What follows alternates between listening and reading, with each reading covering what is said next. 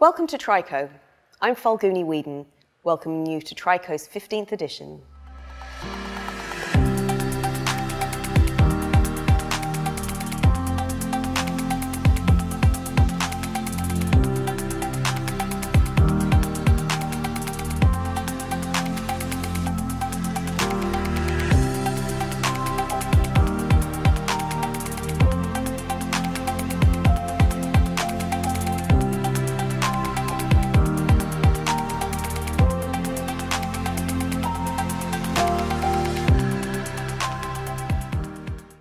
Welcome to TRICO. I'm Falguni Wheadon, and I'm delighted to welcome you to TRICO's 15th edition. I'm here today with Dr. Akasaka. Welcome to TRICO. Thank you. 2020, a new decade. Perhaps we can start with you telling us a little bit about yourself. Okay. My name is Akasaka from Wakayama, Japan. Wakayama is a little bit south from Osaka, very close to the international airport. It's only 30-40 minutes by car or by limousine bus, yeah. And I have been in the professor of university for 15 years in Wakayama Medical University. I'm very much interested in physiology, intracoronary physiology and imaging. Yeah, so, and Professor Patel invited me to have a talk about the imaging. Every year. Yes. I appreciate the Professor Patel, his kind invitation every time. And we're delighted to have you with us once again. Thank you.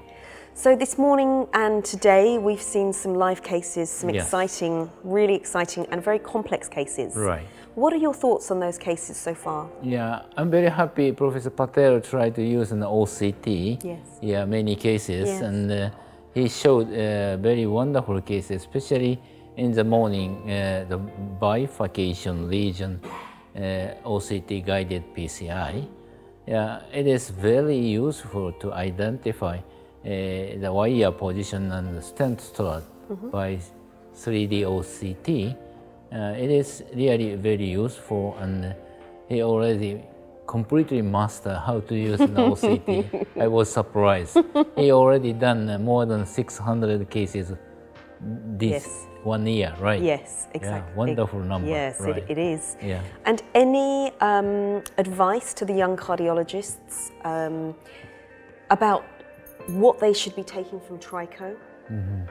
Yeah, this is this TRICO meeting is focused on the younger generation, and also from the beginner to the very experienced PCI operator. They can learn a lot. Yeah, Dr. Patel planned to have a beginner's explanation, and also the very experienced interventionist also learn a lot. It is very important. Yes. And we've seen technology really come to the forefront of everything that we're doing. We mentioned OCT, robotics. Very recently, telerobotics. Yes. With the Apex Heart Institute performing the first 5 global procedures of telerobotics, and with the subsequent publication in the Lancet. Right. What are your thoughts on the area of robotics within our field? Yeah, it is very important. I think in the field of intervention. And also, I first saw Dr. Patel doing robotic PCI, right? It was very interesting, and still there, Dr. Patel tried to use robotics, and he tried to expand the robotic PCI. I agree. It is still developing slowly, but in the near future, it might be the main procedure. Yeah, I think. Yeah, it is also very educative. Yes. Yes. Yes. Yes. And before I let you go back downstairs to the exciting program, any comments on where you would like to see Dr. Tejas Patel focus next? Yeah. This year he is focusing on imaging, right? Especially OCT. He tried to explain what really happened before and after PCI in the coronary artery.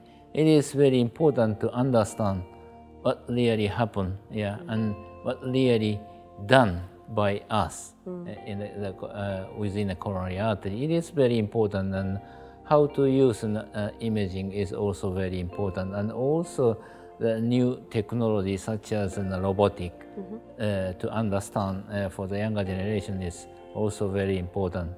So this, yes, originally this was started from Transradial. That is the naming of TRICO, but this year he changed the name Transcatheter, right? Yes. It is also his concept. He tried to expand the new things, especially for the younger generation, and that is related to the patient health and wealth. Yes, it is important. Dr. Akasaka, thank you so much for joining us today.